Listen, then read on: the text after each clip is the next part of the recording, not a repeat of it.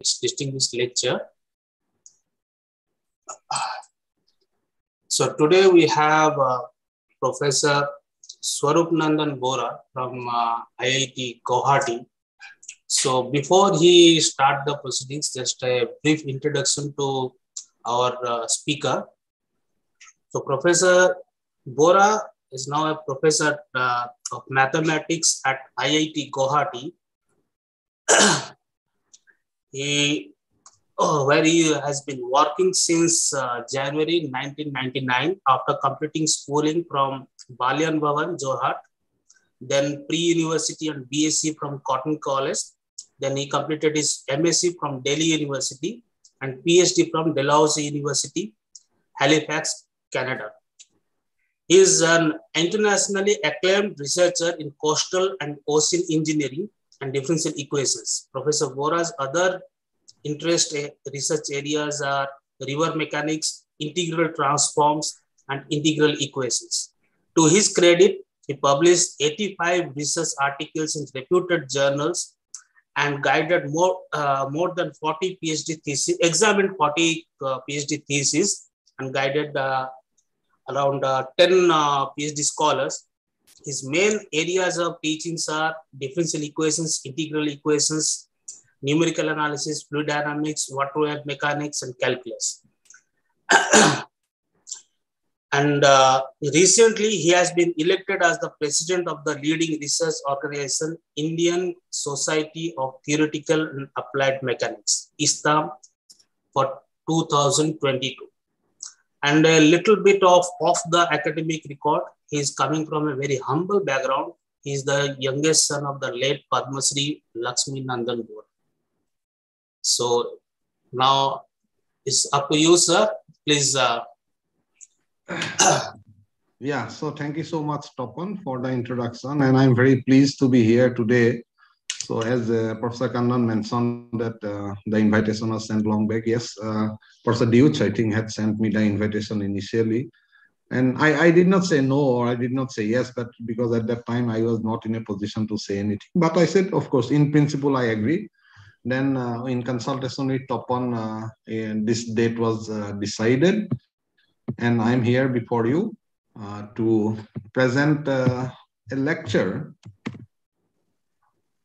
Tapan, please confirm you are seeing my slide or not. Yes, it is visible. Yeah. So I'm just trying to make it full screen. Okay, so when I decided to give a lecture here and when I discussed with Tapan, and I always felt that when it is a lecture series, I would be expecting a heterogeneous audience. So it is probably not proper for for me to directly go to the research.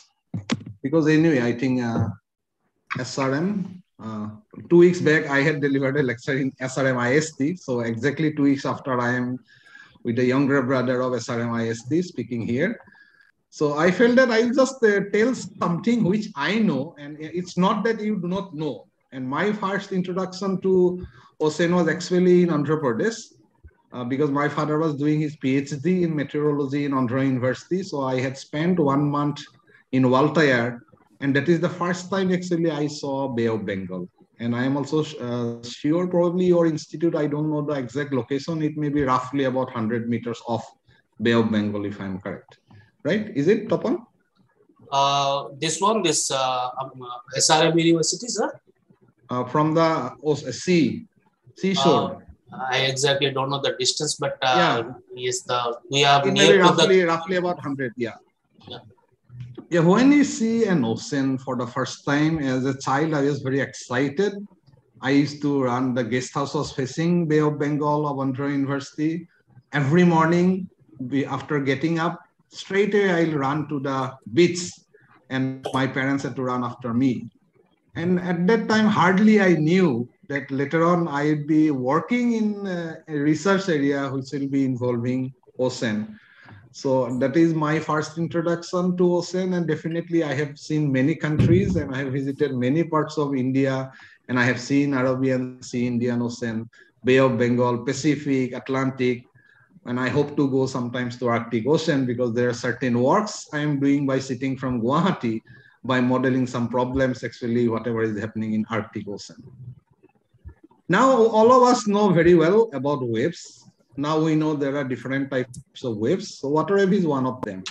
And since I have been working in water waves for a long time, I always think that it's a very easy subject, but it is very fascinating. Now, why I studied wave propagation, or why I think that it is very important.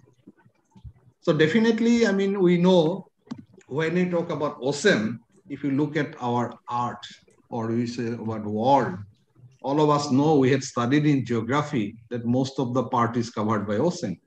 But still, since we stay on land, we sometimes do not feel that we probably need to know so many things about ocean.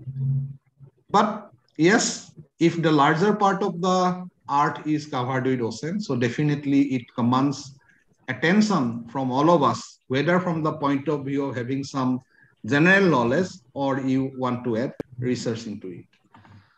So when you look at all the oceans or the components, which we call as sea, so there were so many fascinating things happening. What we know, how much we know, I think we don't know much. If you recall the famous quote of Laplace, what he had said, what we know is very, little, but what we know is not much, and what we do not know is enormous. And that actually applies to two things, I'll say, from my point of view. One is space and another is ocean. How much we know about ocean? We know certain places that there is a depth of 10 kilometers. We call this the deepest point on Earth, which is Marianas Trench. But have we been able to successful to locate the Malaysian Airlines aircraft, which lost its way and got disappeared? Till now, I think it's almost 8 years or 9 years. We do not know actually where the aircraft has vanished. So that shows our limitation.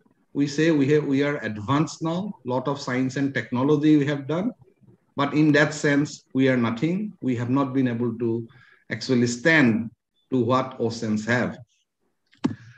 Now, we know even the amount of water that we talk about, we use fresh water, we use water from river, from pond, from lakes, mainly inland. But if you look at the amount of water, actually, almost 98% of Earth's water is actually from ocean only, and associated sea ice. Why it is that? Because when you go towards north or you go to extreme towards south, instead of water, most of the time actually you may come across sea ice. Now you have seen the map, or about the flat map that I just showed. Coastline. Coastline is very important, not only from our point of view of geography, but it is point of view of many things. You talk about economy. So many millions of people are actually dependent on activities that is carried out in ocean. We talk about some transportation of crude oil from Saudi Arabia to India. Unless you decide to have a pipeline directly, you would only other alternative way to transport the crude oil will be through big vessels, which will have big containers, which will actually carry crude oil to us. Now, coastlines actually change time to time. So it is not a, fixed measurement that has been done, but whatever you look at, what you can say that due to certain events or certain incidents, the coastline may change. And as you know, Canada is a very big country. On one side, it has Atlantic Ocean. On the other side, it has Pacific Ocean. On north, actually, if you see, Canada is very expansive on north, which actually has Arctic Ocean there. And if you talk about India, of course, Assam is a landlocked state. It's very far from me to go to Bay of Bengal if I want to see it through my eyes. But I can walk for oceans just by sitting at IIT Guwahati in my office. So it has India has a land frontier of 15,000, more than 15,000, and it has coastline 7,000, more than 7,500, starting from Gujarat, then Maharashtra, Goa, Karnataka, Kerala. Then you take a turn, Tamil Nadu, Puducherry, Andhra Pradesh, and Odisha and West Bengal. And we also have our islands or group of islands like Andaman and Nicobar and Lakshadweep. So that means India also actually, we have a large coastline and there are many activities that take place along the coastline. So it is not only that activities take place along the coastlines, but there are many offshore structures. So I am not sure, but I heard that maybe in Andhra Pradesh also there is some ONGC research extraction is going on, maybe near Rajamundry or somewhere near the sea in Bay of Bengal. And we already know that in Bombay High, we have oil extraction from ocean bed. So these are certain offshore structures. And if you add to that, we know about big vessels or ships or boats moving.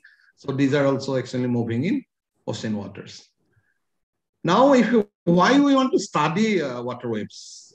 For us, even if we do not study water waves, I can still get rice and dal for my lunch. I can get chapati for my dinner. Why I need to study water waves? Why I need to do that?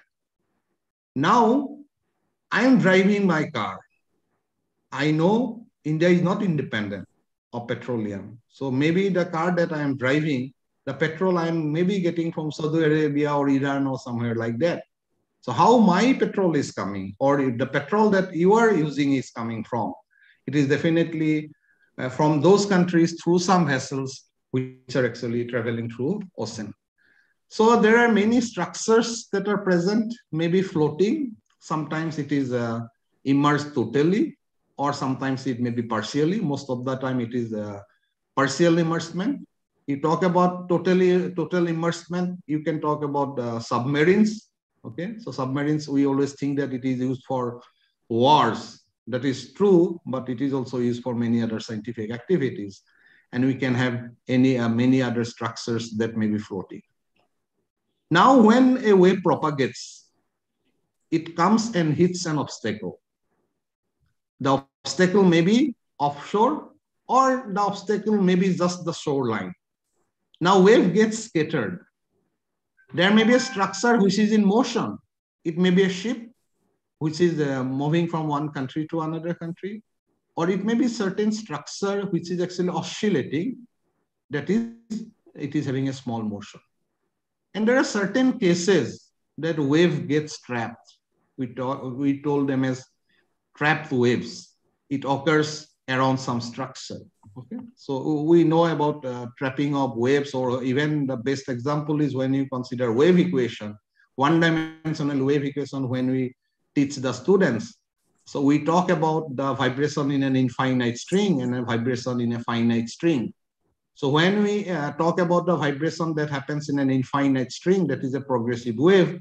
But if you are trying to play some instrument, say I'm trying to show my expertise on playing a guitar. So that is also how I am getting the melody, or how I am getting the sound out. It is nothing but movement of the strings. I'm pulling the string, making a displacement to the string, and through that I am getting a sound, or I'm getting a very beautiful sound only, I will say it's coming out. Now for guitar, what happens? The wave can move from one point of the string to the other point of the string and just move from this point to that point again and again. So in that case, wave cannot go out of the boundary of the string. That is, if the string is of length L, it cannot go out of x equal to 0 and x equal to L. So that we can say that that is the example of a standing wave.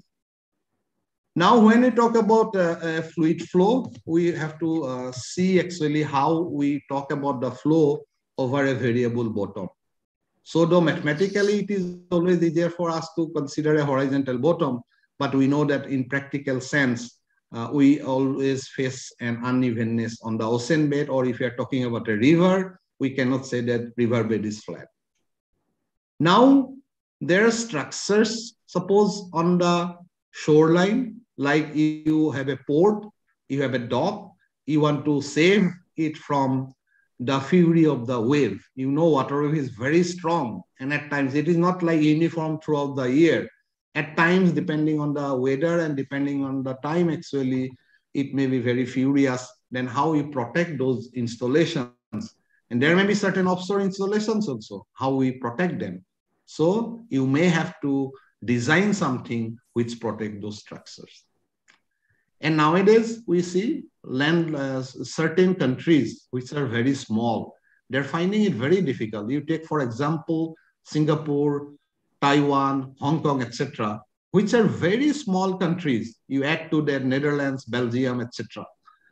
Now, not only they are trying to expand their activities, or say even for population, they are trying to actually construct certain structures on the ocean itself.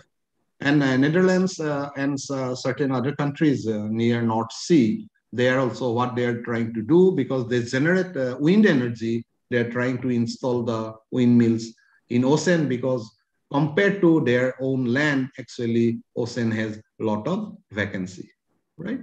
So now, what are the methods? You cannot simply go and put or insert a structure or install a structure in ocean. So definitely you have to do some scientific study so that this structure can remain there and it can actually serve the purpose. Okay. So now looking at ocean, from our eyes, all four are very beautiful pictures. If I am a surfer, I will like the first picture. And if I like adventure, maybe I have gone into the sea and some storm comes, I will love this.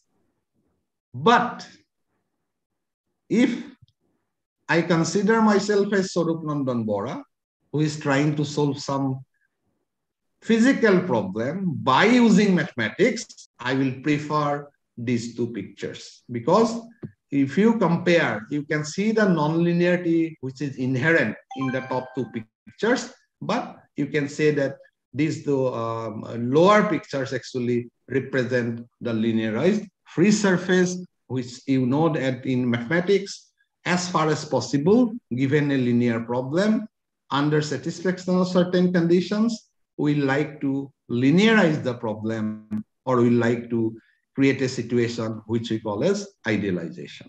Okay. So if I go with my family, I'll prefer first two pictures.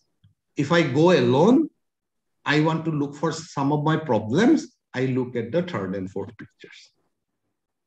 So as you know, this is a picture from South China Sea, but similar structure also exists in Bombay High, and probably also ONGC has started that in Bay of Bengal as well.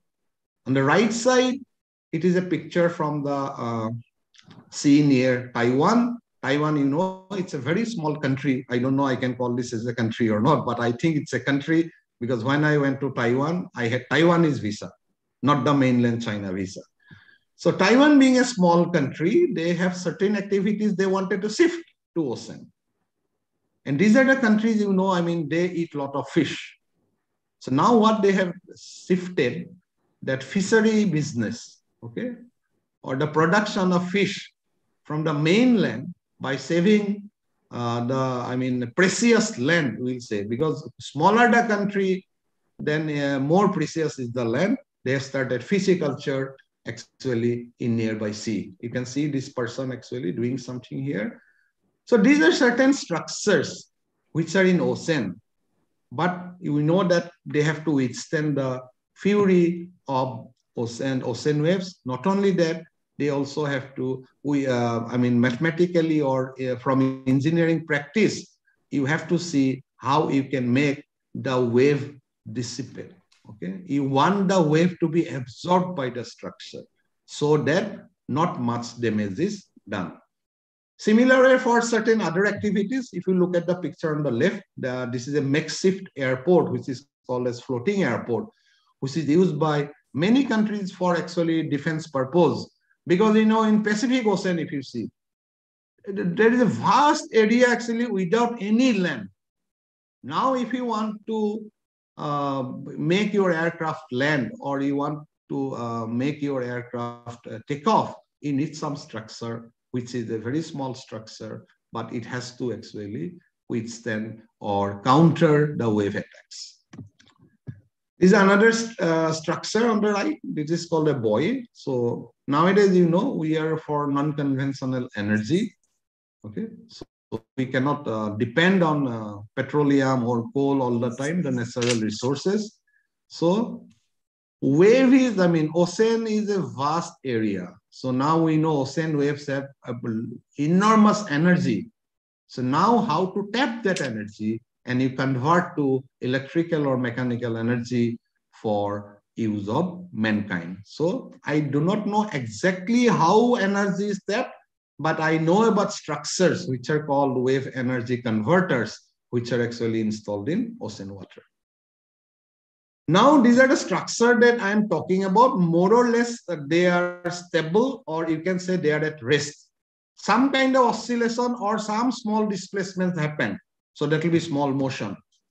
But you consider a big ship, not necessarily a big ship. It can be a small ship. It can be a fisherman's ship, which is used extensively by the coastal areas in India or elsewhere as well. Now, in addition to the wave that is hitting the structure, the ship or the vessel itself is creating another wave due to its motion, which is called as a radiated wave. Now you have to take all into account how the ship has to move, what direction it has to take. That's a different issue. Accidents happen, but accidents happen means it is not that we did not know what we had to do, but at instant what happens, you do not know. You take the example of the sinking of the great Titanic. It was not due to some fault of the ship or something like that, but it is due to that they could not observe a big iceberg which was moving actually, and Titanic hit the iceberg and it sank in ocean, right? It is more than 100 years back, maybe 1912 it was. Then there is another matter of concern in oceans, it is called oil spill. Recently, I read somewhere that some vessels actually, due to some malfunctioning, they spill some oil. So we do not know much, but you still know that there are a lot of flora and fauna in ocean. So how we save that? We have to, control the pollution. Pollution, it may be intentional, it may be unintentional. Most of the oil spills are unintentional. It is something like accident. Now, once the spill happens, you try to save the ecology by doing some modeling which will actually stop the spread of the spoil. There are certain countries which call them as advanced countries, but they have the bad habit of dumping wastage in the ocean. Unless there is a proper monitoring by a nearby country, there is a possibility that ocean water may get polluted. Okay, now let's come to waves. So I just wanted to mention certain things that are related to wave propagation. So now when I talk about waves, so this is a typical picture, means a standard water wave. So when we talk about a wave, that we know that the maximum displacement up in the upward direction, the point we call as crest, and the lowest point we'll call as trough, and the distance between two consecutive crest, we call this as a wavelength. Now you see, it is like a standard wave. I'm saying standard wave means it's like a sine curve or it's like a cosine curve. Okay. Now, if you look at the displacement, upward direction and downward direction, then you can say that this is the mean free surface. Okay. Mean free surface means we can consider that it is like, say, z equal to 0 kind of thing instead of moving. So highest displacement is called amplitude, but instantaneous displacement is this. At every instant, there will be some displacement, right? So there are certain notations which are used in water waves. One is called wave number, which is the ratio of 2 pi to the wavelength. T is the time period. A wave has a time period. Then we also have the notation called the angular wave frequency, which is denoted by sigma or omega. And crest and trough we already know. Then I was talking about instantaneous wave elevation, means instantaneous displacement of water. That is denoted by eta. And A we call as the amplitude. Okay. Then in water wave mechanics, the most important quantity or entity that we use is called velocity potential, which is usually dependent on space coordinates as well as time. But by considering a time harmonic motion, you can convert that potential to a potential which depends only on the space coordinates. Now we know about water waves. It is kind of a swell. We don't need to be a scientist or we don't need to be an academician to know what is a wave or what it means. And there are motions actually involved with wave. That is what we call as wave propagation. And there may be certain oscillations. There may be some kind of undulations. And there are many other aspects of it depending on the wavelength or the wave number, etc. Okay, and as I was talking about, we can talk about progressive wave and we can talk about standing wave that I have briefly discussed already. But most of the time we are concerned with the progressive wave because most of the water wave mechanics problem, we assume the wave to start moving from the direction of minus infinity and go towards plus infinity. And for certain cases, we'd like to discuss the wave in a finite region where we may actually also have, in addition to scattering, some kind of trapping of waves. Now, what concerns the wave motion? So basically, there are two physical mechanisms that control and maintain wave motion. One is gravity and another one is surface tension. So for most of the waves that we actually encounter, gravity is the restoring force that will cause any displacement of the surface and it will be accelerated back to the mean surface level. That is the work of gravity. And that's why many times the waves actually we consider, they're also known as surface gravity waves. Now again, yes. Yeah, there is a question on the chat box. I think I will answer the questions only after I finish. Yes, yes. So after the talk, we will take all the questions. Can you tell the question? Question is, can you tell something about Bermuda Triangle? I am not that expert enough. The Bermuda Triangle is a totally, different entity. I think still that is not solved. That's what it's called, the mystery of Bermuda Triangle. So it is not about the wave that is at the surface. So something must be there, which is at the depth of this. So it also may have to do with some different kind of force that may be acting there. Okay. So other than that, I think I am not qualified enough to make any other comment. Okay, thank you. Now, whether the wave is short or wave is long, actually, accordingly, we have to discuss the wave propagation. So there are some very crude definition of a short wave or a long wave. Okay, that's a crude definition I'm saying. It is not very fixed kind of thing, right? So if you say the wavelength is less than a very few millimeters, millimeter itself is so small, then we are saying that less than a very few millimeters, then actually surface tension comes into picture. But in ocean wave, most of the cases, and it has been proved, I also have some papers, that surface tension actually does not play a very great role because we are talking about the wave propagation in a very big region where most of the time waves are found to be long waves. Now, surface gravity waves, when we talk about, in that case, actually gravity is the dominant force. It will have wavelengths greater approximately. Again, it is approximate. It's a crude definition of 10 centimeter. Okay, so, but if you have some intermediate range, both of them may work. Okay, because you have categorized. So intermediate, what will happen? It may go towards surface tension or it may go towards gravity being the control mechanism. But when we talk about mathematical theory, we want to talk about mathematical modeling of the problem, we have to come down a little bit. We cannot just go ahead with whatever is happening in ocean. You ask me why, how we model a tsunami.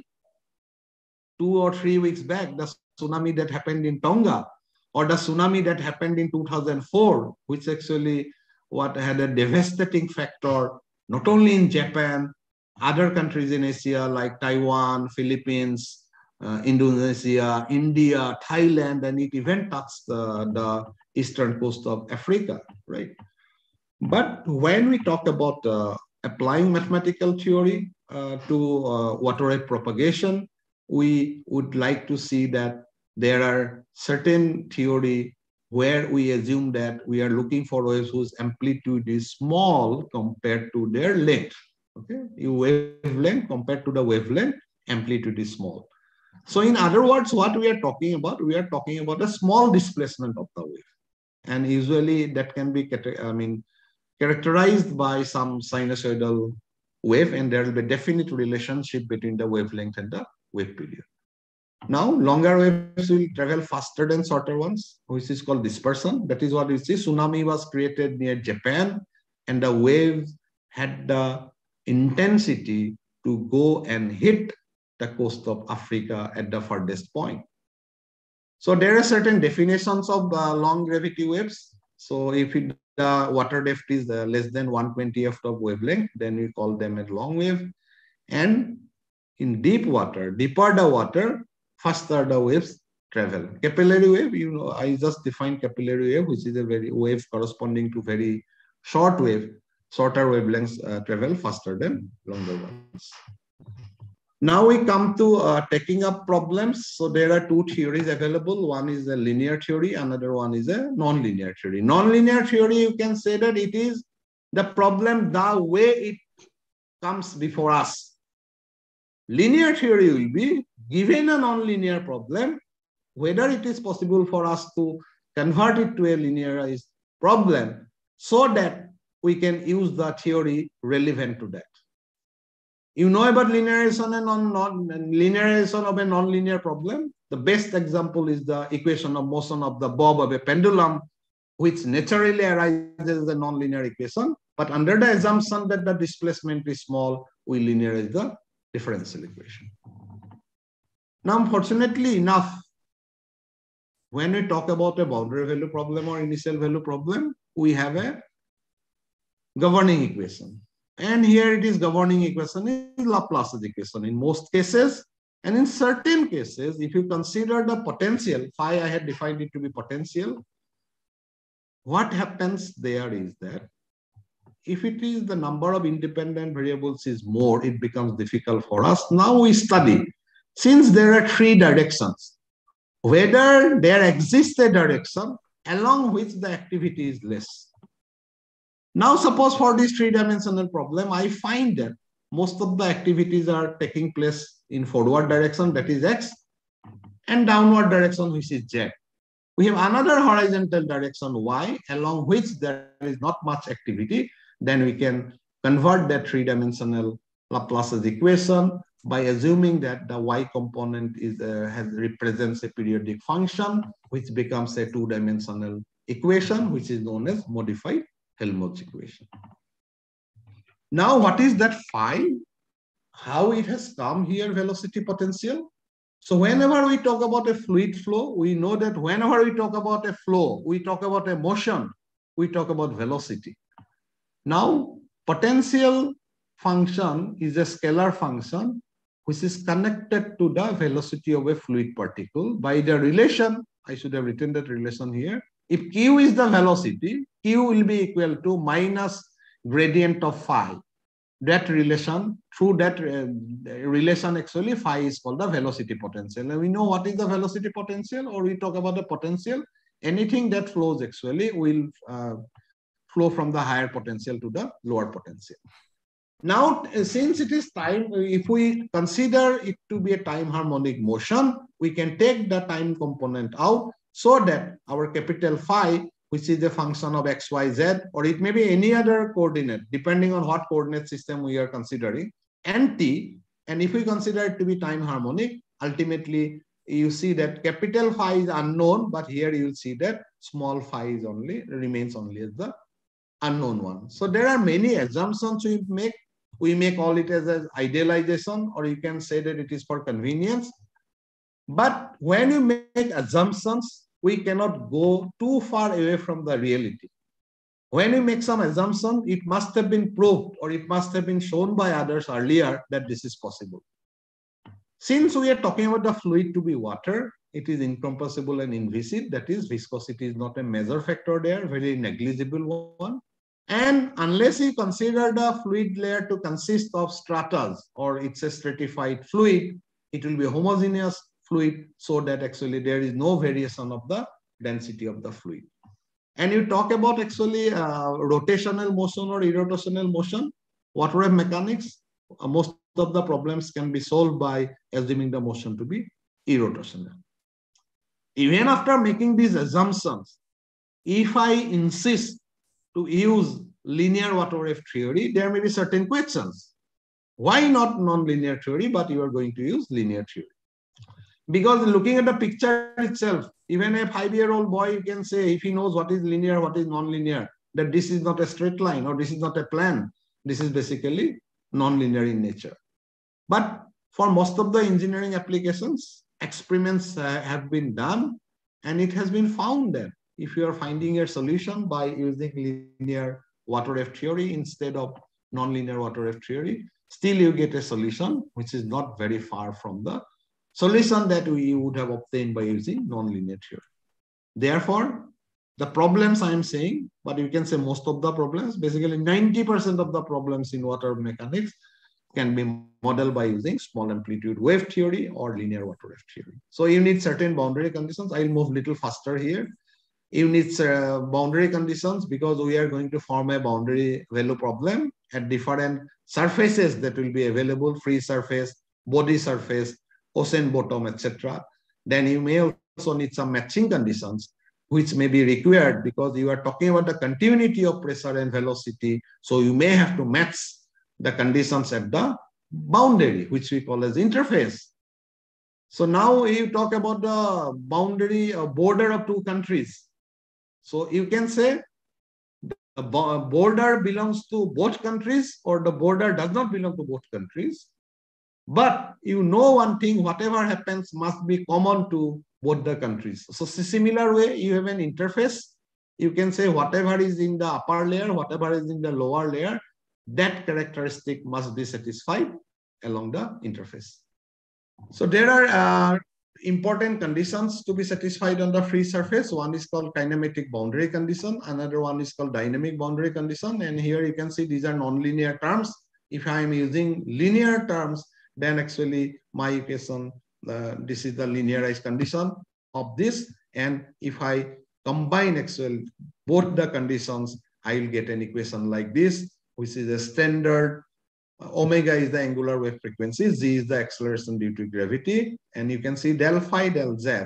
So that is basically nothing but a velocity component along the z direction. Now, bed may be a flat bed or it may be a function of two variables. In that case, impermeable bed condition means it's like a no-slip condition. There is no motion beyond this surface, that is your bottom surface. Then since ocean waves are dispersive, there is a standard dispersion relation due to these considerations which are given by this. And from this K is wave number, by solving this actually you can get the values of the wave numbers which may be real, may be complex, or may be purely imaginary. Now there is something called deep water, shallow water. It is not related to depth alone. It is basically the ratio of the depth and the wavelength. Tsunami occurs due to some disturbance at the ocean bed. So we think it's a deep water wave.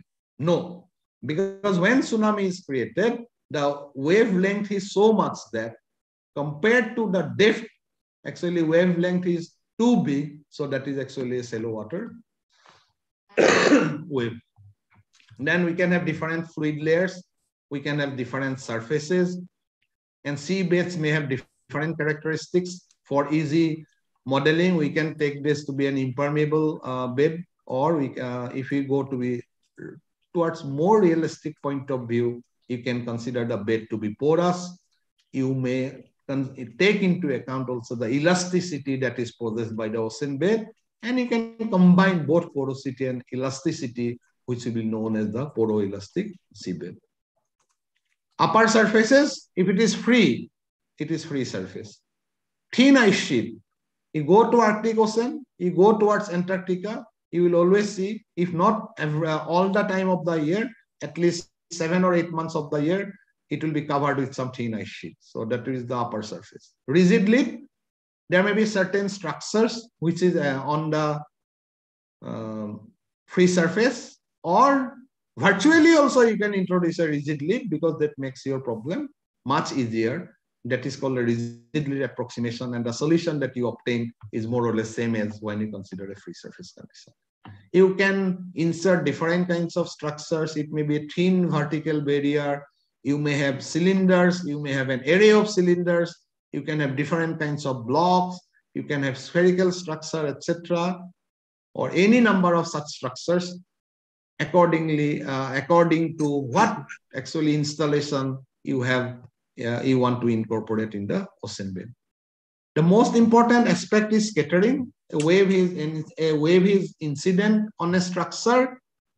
It gets disturbed. If it is a rigid structure, it will get reflected, and some part will get transmitted around the structure. If it is a porous structure, it will get reflected, but certain part will actually impinge through the porous structure, and certain part will get transmission. So reflection and transmission are very important aspects when we talk about a wave mechanics problem, which happens due to scattering, and you can also find the hydrodynamic forces that will be acting on that. Radiation. Radiation, I will not spend much time. Radiation will be, if you are talking about a structure, scattering is basically you assume the structure to be at rest, then whatever is happening to the wave, that is scattering. But when the structure moves, it is not that it is moving at some 20 km/h or something like that. It may be some kind of displacement. That is also, we call this as a motion. It is some kind of oscillation. That is what your radiation is. So there are actually 6 types of motion. We usually see that ship is moving. So we just look at the X direction. It is moving in this direction. But there may be some displacement of the ship along Y direction, and it may be moving like this, right? So these are 3 translational motion named as surge, heave, and sway along the vertical axis, mutually perpendicular axis. And there are 3 more motions which are called rotational motions, which are called roll, pitch, and yaw.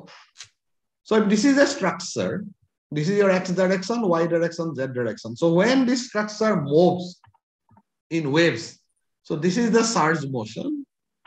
This is the main motion that we say, but there will be something in upward and downward direction, some kind of displacement that is due to this heave motion. There may be some other motion along the other horizontal direction that is called sway, and along or about all the axes there will be 3 motions which are called roll, pitch, and yaw. So in general, you are supposed to consider all these 6 motions, but for most of the practical problems, considering only 2 translational motion, that is surge and heave, and 1 rotational motion, that is roll, will give you a proper modeling for a problem which considers some structure in motion. Okay. So I think I have to jump a little bit. So there are 2 important quantities when we talk about radiation. One is called added mass. Another one is called damping coefficient. So phi Rj is the radiated potential, and this is the radiated force. So you can see when you talk about this force and you equate the real and imaginary part, the quantity that you get, the real part, that is called added mass, and another part that is called damping coefficient, which can be. So what is, in physical sense, what is an added mass? It is basically the weight you can consider that gets added to a system in a fluid because of the motion. Okay. And damping, we always know, whenever there is a motion, there is a resistance. So that is what damping is. Now, how important added mass and damping are with respect to some motion in ocean is that almost all bodies which is accelerating, means which is in motion in a fluid, will be affected by added mass. But there are certain cases where actually added mass becomes more important, which depends on the density of the fluid as well as the density or weight of the structure or vessel, whatever is moving. Many a times added mass can be even greater than the mass of the body. So when actually you talk about ships, submarines, or many offshore platforms which will be in oscillation, for ships actually certain times added mass may be 3-4 times the mass actually in heave mode. Heave means this vertical motion, or it may be 1 or 1.5 or 2 times when it is in surge motion. And damping, of course, we know about the resistance that is faced by this. Trapping, as I have said, trapping is also another interesting aspect where we know actually, because when we look at the wave, all waves look like progressive, but we do not know actually underneath the free surface, there may be some region for a structure where the wave may get trapped. So a proper study is required to see actually whether there exists a trapped wave for a specific problem. Surface tension, I have discussed. Porosity is now dissipation I have been talking about. You want to dissipate the wave. You want to reduce the intensity of the wave. You want to protect a structure from the wave. The best way is that you introduce some porous structure which will help you actually in reducing the wave force. So there are certain structures you see here. These are kind of your docks. Okay. Now these are the areas near dock. What are these structures that have been built? It is just to see that the wave comes and hits these structures first, so that the areas you see here, they remain quiet, or what we call as a tranquility zone, so that you can anchor your ships, you can do the loading and unloading. But to know that, we have to ascertain many things. Then there is another example. This is one work that I will briefly discuss. So you can see a structure here. So this structure is actually nothing, but this is the base of an windmill, which is being inserted in ocean. You see another structure here, small things, these are fish. So there is some fish farm along this structure. This is the figure that I had shown already here.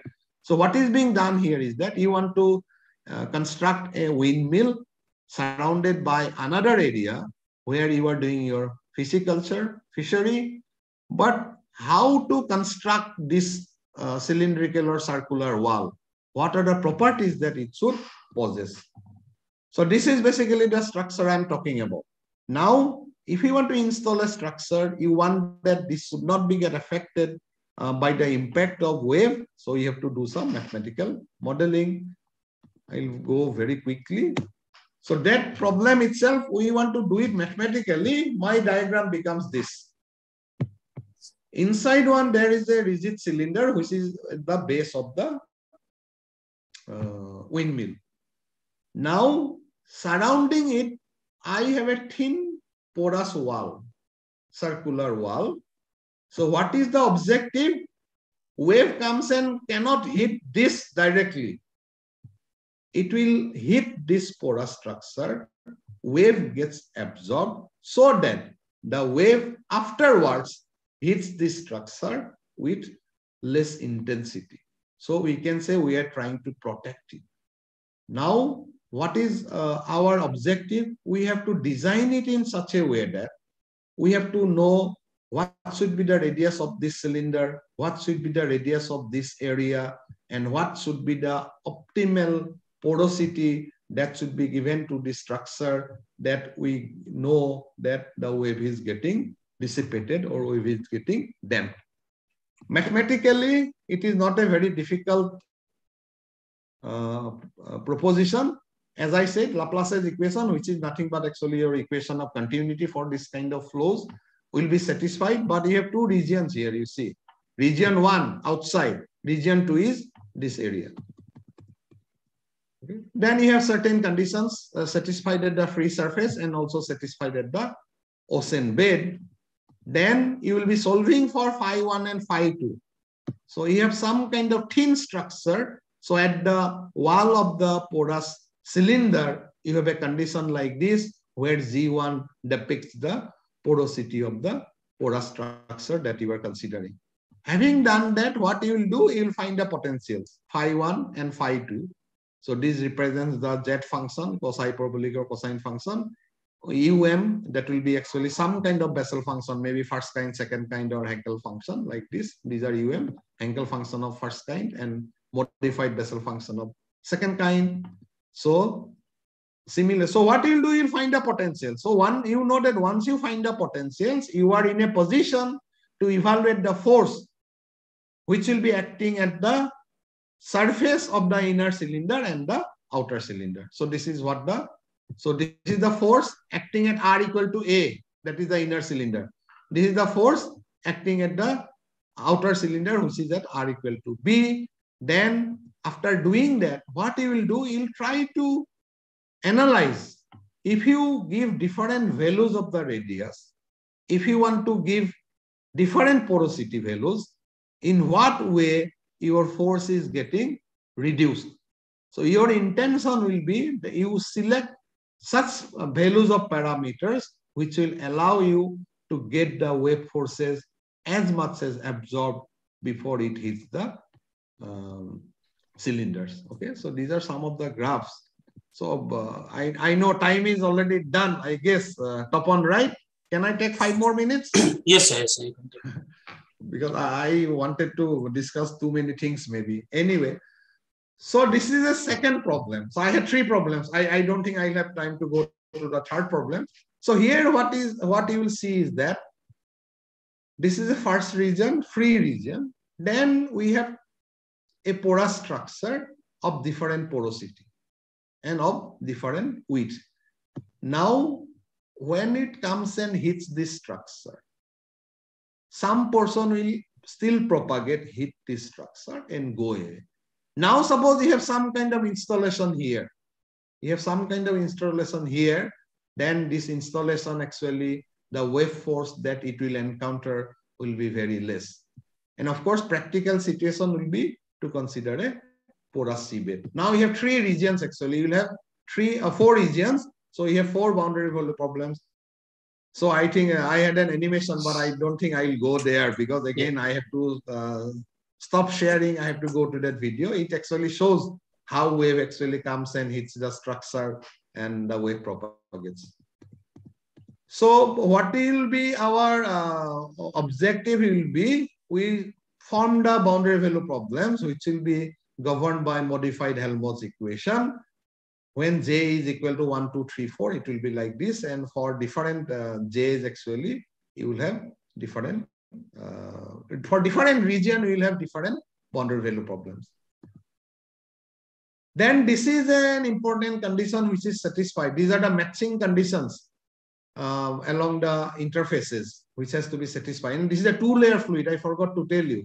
Because ocean water, you cannot always consider that it is a homogeneous layer. It may be stratified. So at least you can have actually 3 layers. And how we consider the density of layers, so that I will not be able to discuss here. So this is a bed condition which is satisfied. And because the bed is porous, the porosity of the bed is taken into account. Then there are many matching conditions. If you see, there are vertical interfaces, then you have horizontal interfaces, then those conditions are to be satisfied. Then after that, finding the expression of velocity potentials, you have to equate them, or you can actually use the matching conditions, which will give you, so you see the dispersion relation looks pretty complicated here because we also have a porous region here. Then this will be a system of equations that you will come across. And the system of equations, once you solve, then you will be able to find what type of forces are acting at the surfaces, and whether it depends on, so you want that reflection should increase, increasing. You want transmission should reduce, it is reducing. That means you will be selecting certain values of the friction that will be considered when you consider a porous media, or you talk about length, width, depth, etc. That will give you certain proper results. And many observations are made, so I will not go into it. And I think I should not. So what we do, we want to analyze what is the effect of the porosity of the seabed. We want to analyze what kind of structure we should consider so that it becomes an effective structure, which call as breakwater, because our objective is to control the wave so that those structures can protect other structures. Okay. So third problem I will not do. That is a different problem. That's what I was telling Topon. 1.5 hours is needed for me. Yes. It would have been boring for others, but I could have discussed. So these are certain of this. So I thank all members, Professor Kannan, Professor Diuch, and I think Sajad, and I know many others, and especially Topon, who has been in constant touch with me so that I don't face any problem. He also arranged one trial presentation yesterday, but ultimately I could not even show the animation due to paucity of time. And I thank 3 of my research scholars. First work was done by Abhijit Sarkar, who has graduated, who is working in VIT Bhopal. Ayan Chanda, whose work I could not present, the third work. He is doing his PDF in IIT Gandhinagar under Dr. Satyajit Pramanik. And the second problem that I presented, it's done by Kaushik Kanti Burman, who has his synopsis seminar coming up next Wednesday. And all those 3 works have been published in some very good journals. At the same time, I cannot just thank these 3 research scholars. I have to thank all my graduated research scholars, starting from Dr. Subhas Martha, my first research scholar who is a faculty in IIT Rupar, to all the research scholars who are still continuing to work with me. I never say that under me. Under is very difficult. No one is under anyone. So with, if you work with, then I think it is more fruitful. If you work under, there will be some relationship like boss and employee, which I do not want.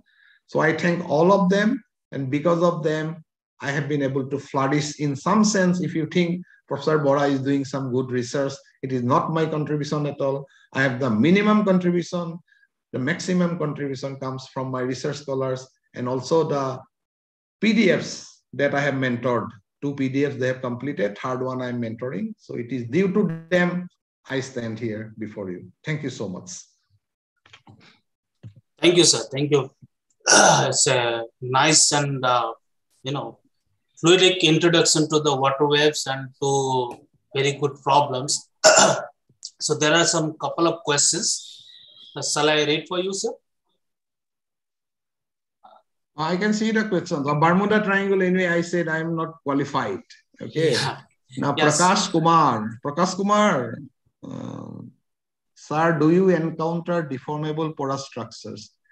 If yes, so definitely, see, encountering deformable porous structure means actually porous structures are structure mostly we introduce. Now, what kind of porous structure we are introducing, whether it is deformable or not? Yes, porous structures can be deformable.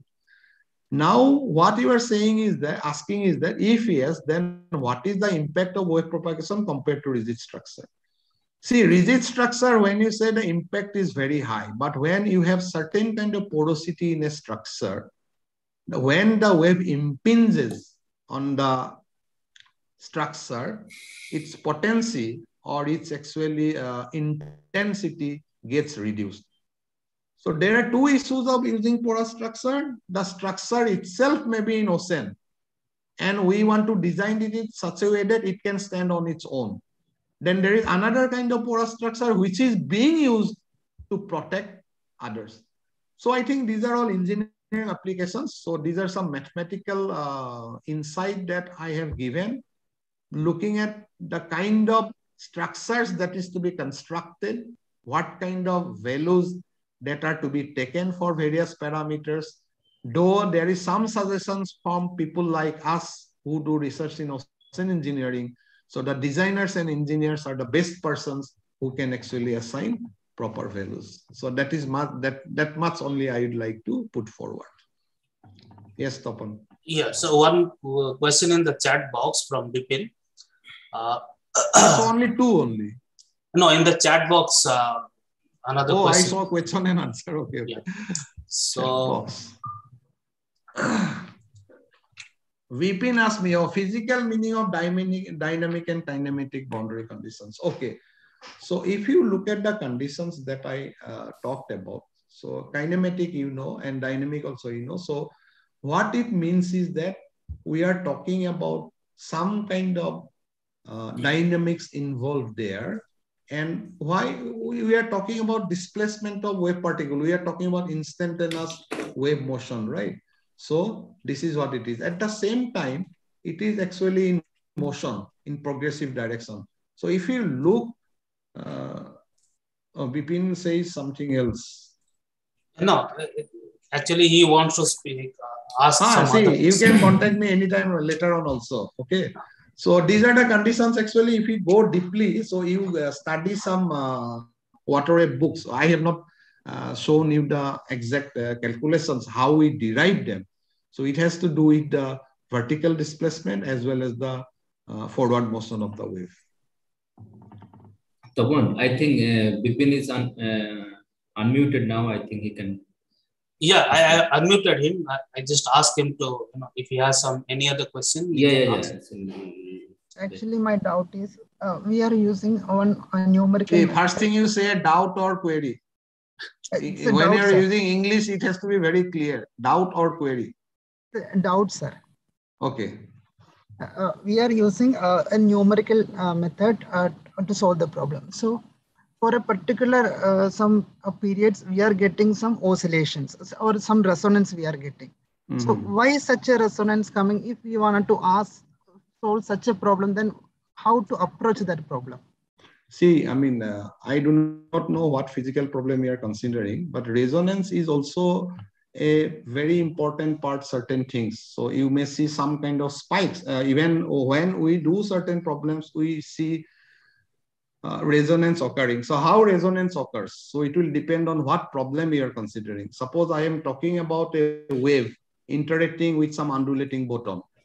Now, the bottom itself may have some kind of frequency, as well as the wave may have some frequency. Now, resonance may occur when both the frequencies actually match. And in that case, what will happen actually? The value will go very high. I mean, resonance, that is what is going to happen. No? But I do not know actually what structure you are considering, what kind of fluid you are considering. So it will be difficult for me to say anything more on this at this moment. Actually, I'm using a plate and I'm using some. So Bipin, what I think will be better is, it seems you are very interested. I also encourage people who show interest. So you are very enormously interested. So it's better that we should contact directly after the lecture. I mean, anytime. You can send me an email. Maybe you can just contact because Professor. Now I can speak for another 10-15 minutes, but that may not be of interest to the others. Okay? You are welcome to contact me. Okay, so, Bipin? Another couple of questions from Amandeep Kaur in Q&A section. Where it is? Question and answer. Q&A. In question and answer section.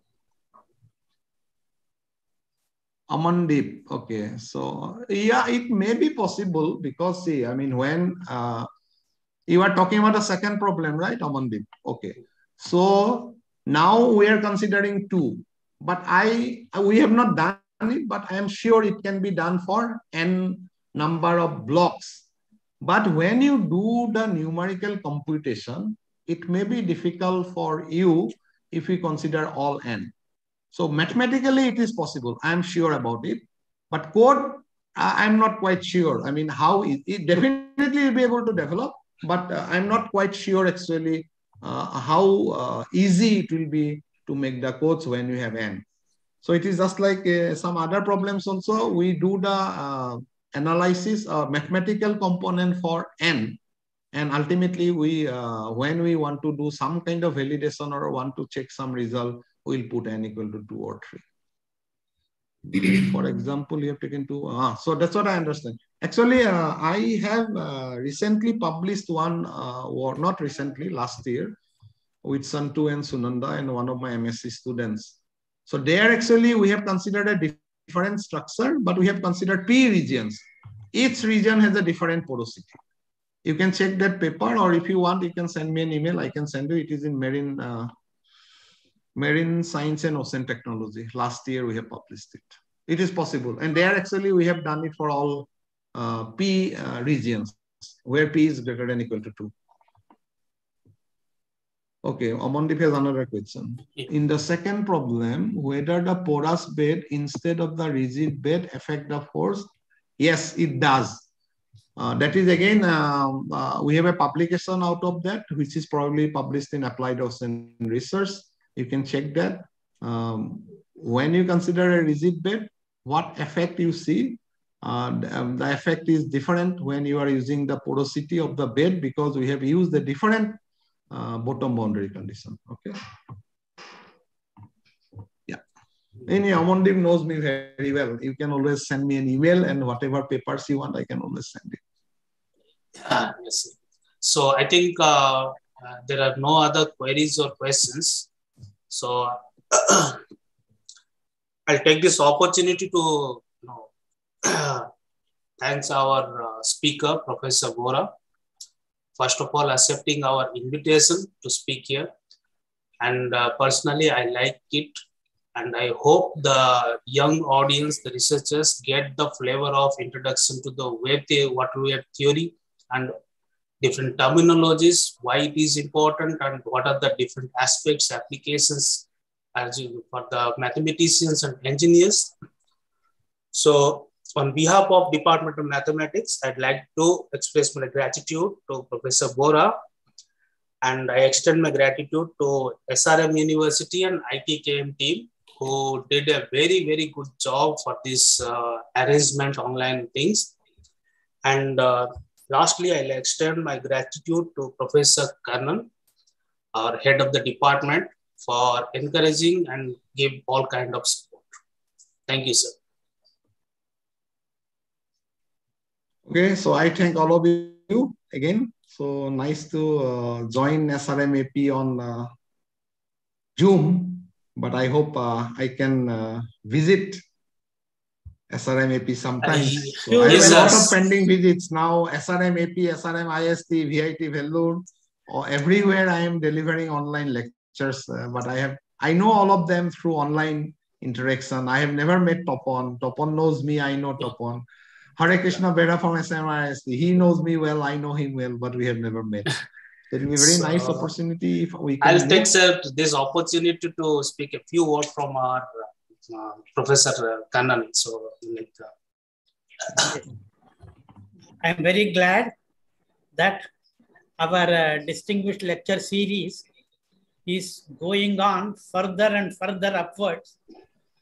We are reaching further and further heights. And today, Professor S.N. Bora has given his lecture in such a way that we who are not working in that area will also be able to appreciate what is happening in that particular field.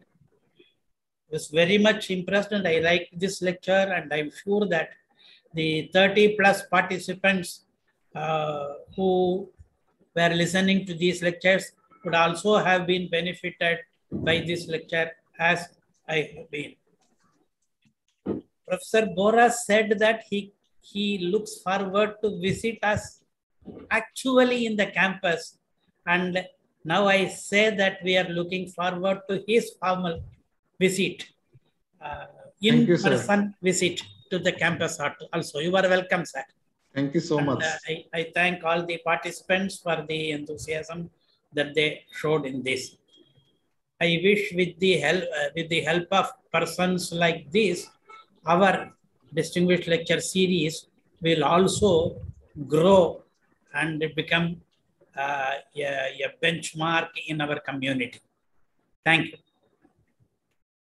Yeah, I'd like to thank Professor Kannan, because I hold him in very high esteem. So people of our generation have a lot of respect for people like you, who have actually done so much, not only in research, in teaching, and in making mathematics a very popular subject. The amount of experience you are carrying with you. And I think University of Hyderabad is still supposed to be one of the best universities in India for mathematics department. It is due to the contribution of people like you, Professor Tendon, etc. So I'm delighted that you have said some kind words about me. I take it to be a very big compliment. Because though I think I have been asked to deliver a lecture, but I still feel I belong to the next generation of people like you. And if I get appreciation from people of that generation, I still get motivated, and I hope I can further go ahead with my research and teaching. Thank you so much, Professor Kandan. Okay, thank you, sir. Okay, so bye everybody, and thanks everyone for joining the lecture. Bye. Bye.